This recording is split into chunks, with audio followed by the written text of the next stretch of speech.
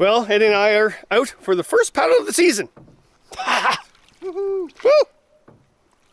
Beautiful lake, crown land spot, somewhere north of my house. We're lost.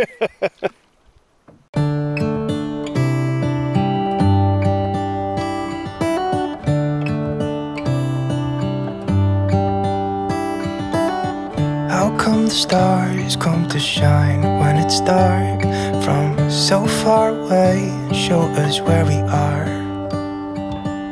What makes the sun go to sleep every night, and what's it dreaming of? I wonder.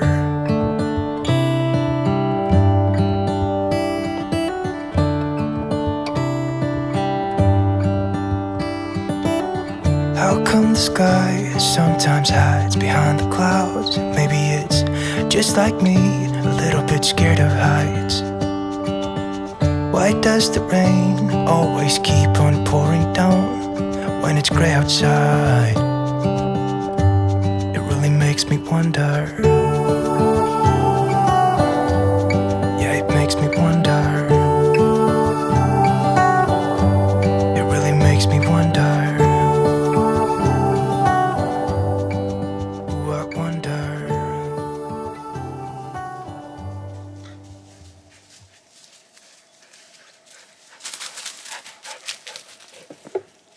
I see the lake, Andy. Woohoo.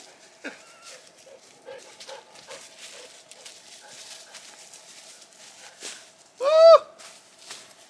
I see blue. Lovely.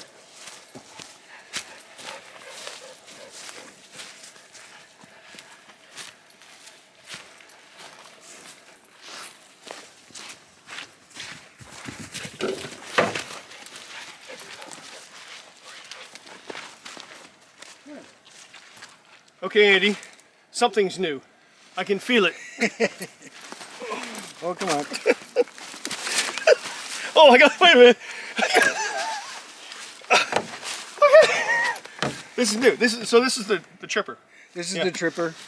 Something's new is that you're not used to wearing a hip belt. So you, the nice thing about the tripper is if you don't like a hip belt, you can just take it totally off and not use it. So you've got the tump line option on here, and that's great. Some people love tump lines, some people don't. So I like a tump line.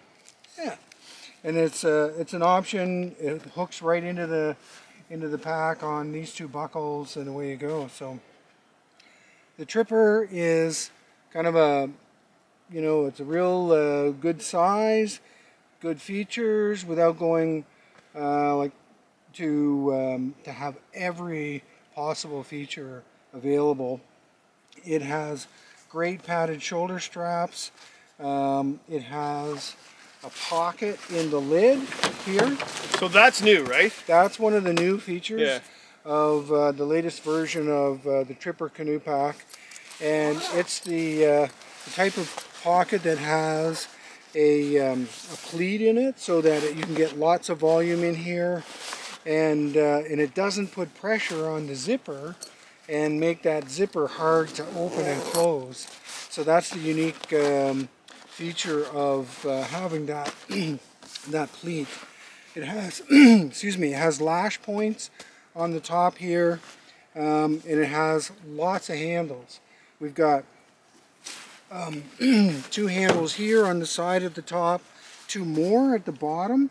So no matter which way this is in the canoe, you should be able to find a way to grab it and get it out. You can see there's a couple more handles here, like that. And even another one down here at the front. So lots of grab points, and you can see the high visibility yellow makes those easier to locate and grab. Yeah, that's good. This is my preferred one of yours. It's simple, and it's actually it's a good price. Yeah, actually, you know, it's affordable. It's like made out of 1,000 denier nylon, double bottom, so it's durable but affordable too. So so that's the nice thing about what we wanted to bring to paddlers in the community is great gear at a decent price. So that's right. Under the lid, it's got 3 compression straps. You can see 1, 2 going this way. Oops. Another compression strap going across the top, and those basically will help cinch in your load and keep it contained, along with this drawstring, which gives you lots of extra room at the top of the pack for giving you that that volume. So the volume of this pack is at its minimum is about 70 liters, maximum 106 liters of volume. So yeah, it sounds like you've swallowed some black flies on the portage. I'll be in my trailer having a refreshment, get my voice back. Some people at the launch site want to know what we're doing. I said, well, we're going out, but we're going to film a bit, and I have a renowned actor with me. They got more interested in our trip after that. Yeah. They're looking at me like, actor, I don't recognize him. What if you say so? Red Skeleton's brother. And you should quit licking your paws. We're filming, for heaven's sakes. Yes, not in front of the kids. Yes. Anyway. That's probably what I got in the background.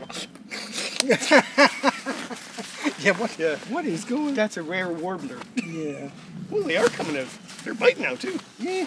So that's the latest version of the Tripper canoe pack from Recreational Barrel Works, and it comes in green, as you can see, but it also is available in red.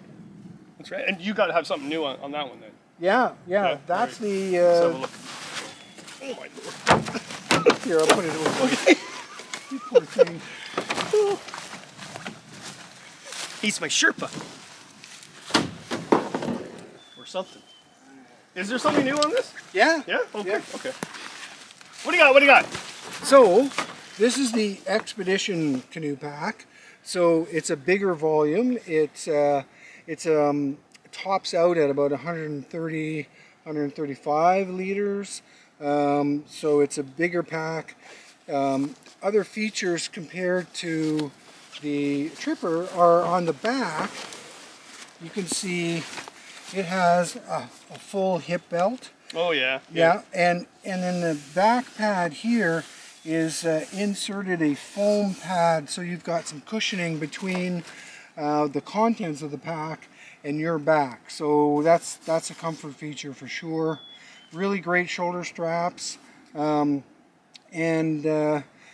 also the grab handles on this pack are actually have a foam insert, so they're they're a little more comfortable than just the plain webbing handles on the other pack. So and there's lots of them. We've got 2 here.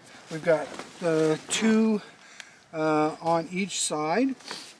And that's one of the new things that we added this year, was the handle down at the bottom. So no matter which way this pack is in your canoe, that's handy. You've got a couple of great grab holds to reach and get it in and out. So, especially for the amount of stuff you actually take on a trip. Well, someone's got to carry it, Kevin. And we know it's not... well, let's move on. Let me get this straight though. So I've got the downgraded version of this, right? Well, yeah, that's a simpler pack, not as many features. It doesn't have these compression straps on the side. Oh yeah. It doesn't have that foam pad in the back. It doesn't have the padded hip belt like this guy does. Yeah. And it's a little smaller, but otherwise, it's 1,000 denier nylon all around, including a double bottom, so you've got like great durability on all the packs. The one thing that we've added on the latest version of the Expedition also is these quick snug buckles here on the side allow you to pull on this strap and you're snugging up your hip belt with just one hand on each side. Whereas traditionally, if you're just using buckles in the middle, you need to like use both hands and wrestle it back and forth. So that's a lot easier to tighten and loosen. So yeah, the inside. And you also have you do have the chest strap, right? Yeah. Yeah. Okay. Both packs have